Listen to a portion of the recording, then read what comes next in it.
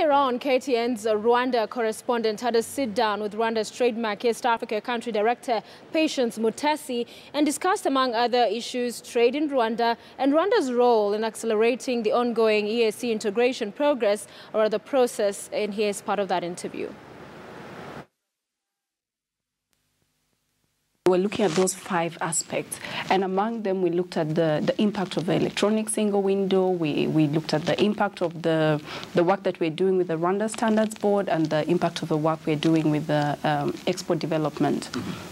So in that report, we found that from the 4 key projects that they looked at, the work in trademark was able to induce trade of up to $100 million.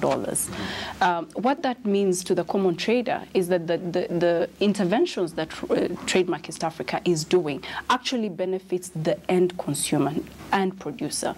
So, for example, if we talk about the work with the one-stop border post, it means that it's very easy for both an importer and an exporter to get their goods into Rwanda, but also out of Rwanda, because they're spending less time at the borders. If you looked at the recent World Bank Ease of Doing Business report, you noticed that the ease of moving across borders reduced. The rating of Rwanda actually improved from 131 to 87. What that means is that with the work that we're doing, with the interventions that we're doing, it's actually easier for a trader to move across borders. So to answer your questions on what it means for an end consumer, one, if a transporter or a trader is actually able to get his goods easier from Mombasa or Dar es Salaam to Rwanda, the actual benefits should not be to the transporter, but to the end consumer. So if it was costing you in 2011, which the report shows, $6,500 to move a standard container from Mombasa to Kigali, and you're now getting it at $4,800. The actual benefit should not be absorbed by you as the businessman. That means that myself or yourself as the end consumer should be able to pay less for a commodity that's imported. If you're an exporter, that's an example of an importer. If you're an exporter and you're able to move your goods from Rwanda to Mombasa, it used to take, I think, 30 days. It used to take about 30 days. It's now taking about 5 days. Or 7 days.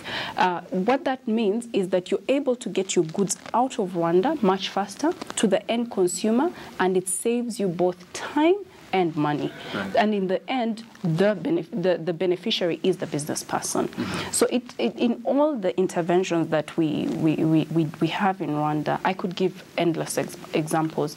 The actual benefit is to the trader and the end consumer. Yeah. Right. So how then do we translate these particular findings of the ease of doing business into fruits like more intra-regional trade, more trade internationally or globally? How do we do that? Okay, I will start with regionally, and I like to give examples. If I give, for example, the work that we're doing with the Rwanda Standards Board, part of our work is into standards harmonization. What we had in the past is that a Rwandan business had different standards that they had to measure up compared to their colleagues within the region. Through our work, and we still have a long way to go, we want to harmonize these standards. If you have the same standards in all the East African countries, what that means essentially is that a Rwandan good can be equally competitive in Kenya, can be as competitive in Tanzania, and in all the East African countries.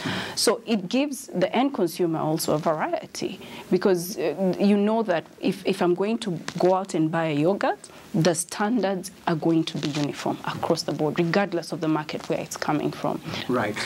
If I take you back to the first question, and you said that this is actually going to transform, in fact, even tying it to the second question, which you just answered right now, that it ties into increasing of trade. But when you hear your name, Trademark East Africa, and facilitating regional integration, and boosting trade, Some people might wonder and say, how far can you go as Trademark East Africa to help ease of trade within the region when they look at situations like what we saw in Burundi, cutting down, exports and imports, banning them literally, between Rwanda and Burundi. Right. How far can you go to help facilitate traders who end up suffering as a result of these particular impasses, political impasses? That's a good point, and I think just before this, one of our members actually gave a good point to say that trademark work is facilitation.